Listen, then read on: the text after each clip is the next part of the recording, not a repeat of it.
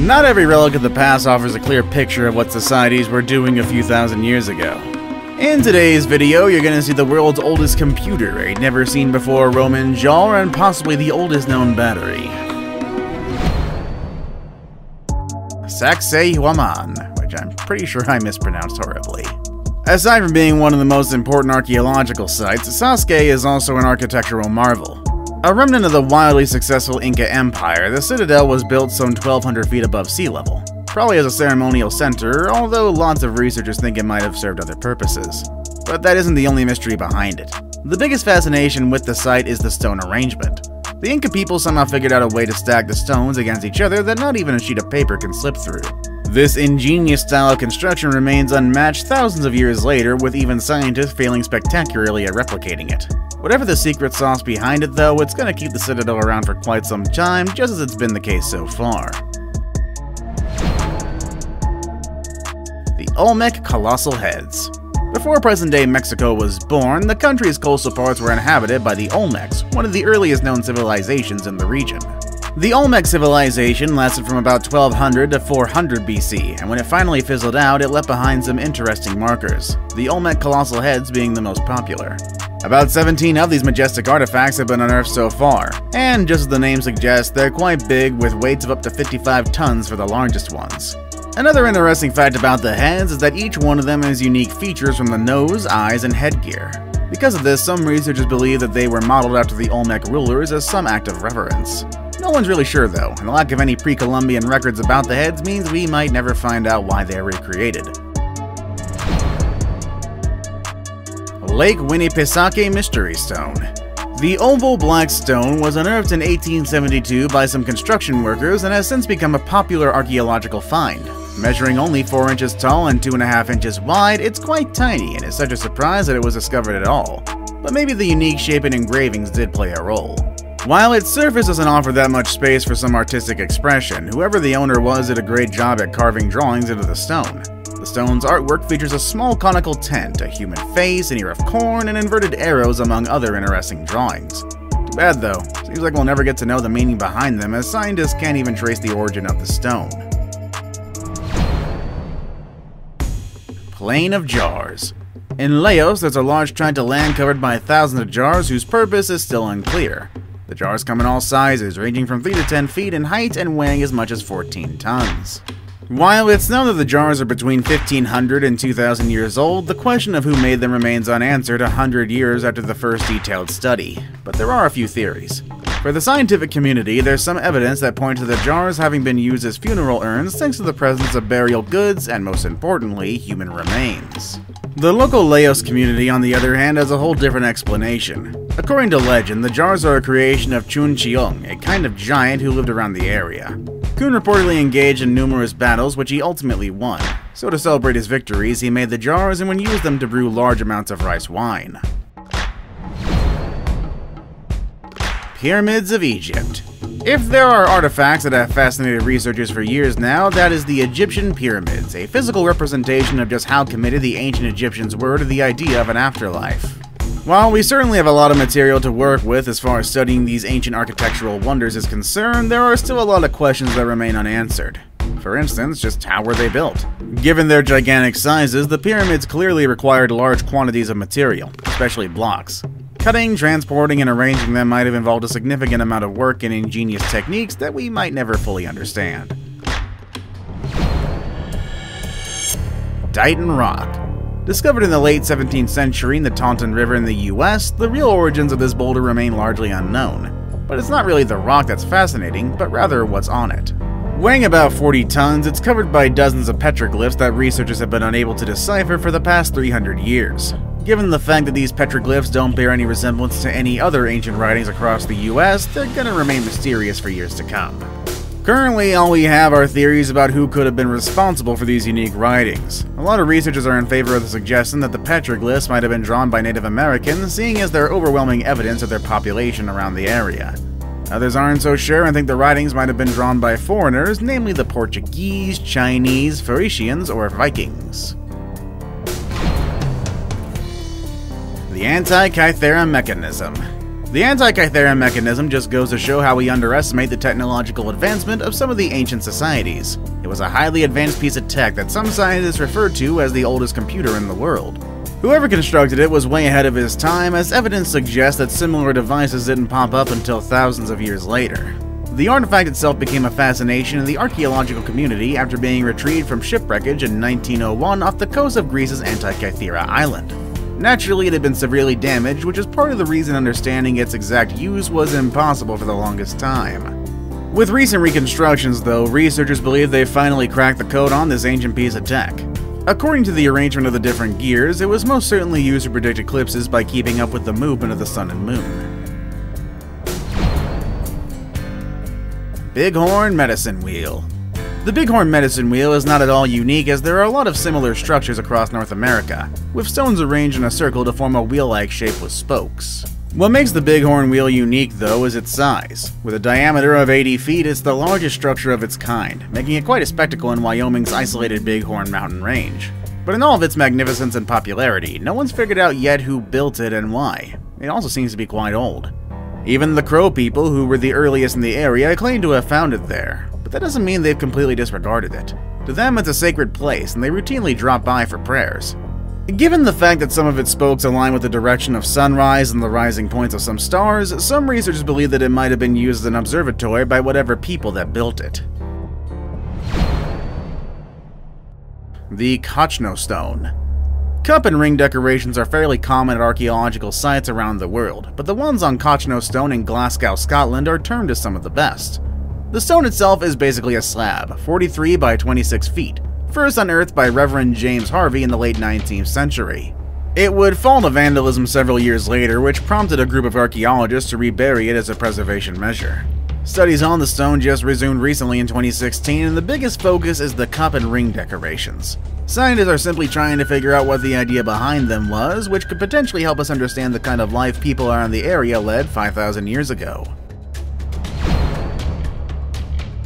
The Saqqara bird. According to some people, the aviation industry is much older than we think, going back thousands of years to ancient Egypt. And the evidence for this, apparently, is the Saqqara bird, a bird figurine made out of wood. It's been known to science since 1898, when it was uncovered during a tomb excavation in Saqqara village. The claim that it's a representation of the ancient aviation industry is definitely a stretch, but such wild theories are to be expected when there's no indicator of what that artifact might have been used for. Over the years, scientists have speculated that the bird might have actually been a religious symbol. This assumption stems from the fact that it was modeled after the falcon, a bird that was routinely used to represent a lot of high-profile Egyptian deities. Judaculla Rock. Considered a sacred place by the Cherokee Indians, Judaculla Rock dates back to about 2000 BC, long before the colonization of North America. According to researchers, it features upwards of 1,500 petroglyphs, which is pretty intriguing. On the other hand, though, it's made studying the rock a bit of an uphill task, which, as you could imagine, leaves a lot to the imagination. I mean, what exactly were the Native Americans aiming for when they made the markings, and why are there so many of them on such a small rock? While these are certainly impossible questions to answer, for now, the rock also doubled up as a soapstone source given some of its extensive scars and depressions. However, according to the Cherokee people, some of the depressions are actually the footprint of a giant known as Juaculla, who apparently landed on the stone as he jumped from one mountain to another. Roman dodecahedron. The first Roman dodecahedron was first discovered in 1739, which seemingly set off a spree. Since then, some 116 of these objects have been discovered across the world in places such as France, Wales, Italy, Germany, and Spain. Granted, the size varies, but the structure is pretty much the same. Each one of them has 12 flat 5-sided faces, and each face has a circular hole in it. To wrap up the structure, all the corners are marked by knobs. Despite all the years and all the samples that have been discovered, researchers still can't put a finger on the exact purpose of these odd objects. Yes, we know that most of them date back to the 2nd and 4th centuries, but that's really about it. Really, there's no mention of them from the records of that time. Several theories have cropped up over the years, though, with some researchers suggesting that the dodecahedrons might have been served as a religious purpose. They were also speculated to be fortune-telling devices, or even just valuable collections similar to paintings and jewelry. The Voynich manuscript. Perhaps one of the most mysterious and well-known artifacts, the Voynich manuscript dates back to the early 15th century, created most probably during the Italian Renaissance. Honestly, it's just a book, albeit a rather complicated one. About 250 pages of a never-before-seen writing system with strange animal and plant drawings. So far, no one's been able to decode the hidden meanings of these writings, and it's unclear who could have written them. Not just that, the book's ownership is also a bit of a mystery. While it's a well-established fact that it was first owned by an alchemist from Prague called George Baresh, it's not clear how it ended up in his collection in the first place. Apparently, he just happened to bump into it one day when he was combing through his library. The manuscript would then later change ownership several times until it finally landed into the hands of Wilfred Voynich, a Polish book dealer in 1912, consequently getting its present name. Stone Spheres. The stone spheres of Costa Rica consist of about 300 individual boulders on Cano Island's Diquis Delta. While they're mainly known for being remnants of the pre-Columbian past, their perfectly round shape has also been an important highlight. Also, the fact that there are so many of them shows serious commitment on the part of whoever made them, which means that these spheres might have served an extremely significant purpose.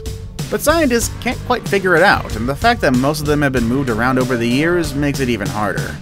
A popular theory, though, is that the spheres could have served as pointers to important places, such as chiefs' residences, and others also think that stones had something to do with the solar system, particularly the sun and moon. Dogu. Dogu is the name given to earth and human figures that have been discovered pretty much throughout Japan. To date, between 15,000 and 18,000 of these seemingly mysterious statues have been uncovered, so making them was probably a widespread activity in prehistoric Japan. The tiny figurines date back to the late Jomon period, over 2,400 years ago. Despite clearly being a big part of life then, there isn't much information or evidence of what the Dogu were used for. Inevitably, this has inspired all sorts of theories. Some researchers suggested that these oddly shaped tiny humans might have been used as healing symbols, while others think the figurines could have been important incorporations in childbirth and fertility. Finally, a few other researchers are of the idea that they had a ceremonial purpose, seeing as some of them were found near simulated burial sites. Now it's time for today's best pick. Today's photo was sent to us by a subscriber, so if you come across the photo online and want to know more details about it, send it on over to us. Might even feature it in a future video. Levallois Technique Tools. Levallois Technique tools aren't exactly mysterious. According to researchers, the tools marked a major shift in the way our ancestors fashioned stone tools. Instead of the previous bigger and heavier tools, the Levallois techniques are the introduction of way smaller, sharper, and lighter tools that ultimately made life easier. This development is mainly associated with Africa and is thought to have spread to other parts of the world 125,000 years ago, as it was initially believed. At an Indian archaeological site called Tirampakam, researchers discovered a treasure trove of over 7,000 Levallois technique tools, all dating back to between 385,000 and 172,000 years ago. This means that human ancestors might have moved out of Africa several years earlier than it was initially thought, at least according to some researchers. According to others, though, the early humans in India could have developed the tools on their own without influence from those in Africa. A closer re-examination of the human ancestors in India will hopefully end the stalemate. Baghdad Battery. We know that ancient civilizations had so much going for them as far as tech is concerned, but we just might never know the extent of this advancement. Case in point, the battery. As far as its modern version is concerned, the first real battery was invented in 1800 by physicist Alessandro Volta. But the Baghdad battery seems to challenge this notion, at least according to some researchers. It's 3 artifacts, actually: a ceramic pot, a copper tube, and an iron rod. When filled with an electrolytic solution, the pot produces about 1.1 volts, something that really got the archaeological community talking given the age of these artifacts. At 2,000 years old, it's most certainly surprising that there was actually this kind of tech during that period. Naturally, scientists are at a loss as to what the so-called battery was used for, since there really was no evidence of electricity being a part of life in present-day Baghdad. Before we move on, I've got a little challenge for you that'll take 5 seconds to complete. So here's the deal. You just leave a like on this video, smash that subscribe button, and hit the notification bell, and you will get 25 years of amazing luck. Try it, it really works.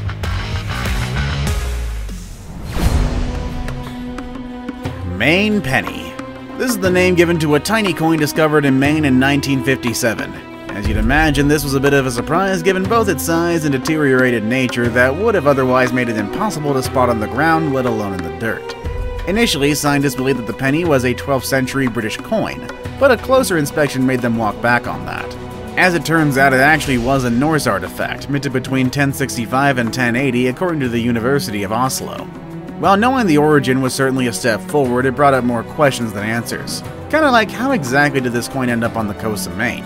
Distant past Norse travelers didn't reach the US in the period that the penny dates to. Or maybe they did, in which case it challenges everything we know about the first contact between the Old and New World. See you all next time!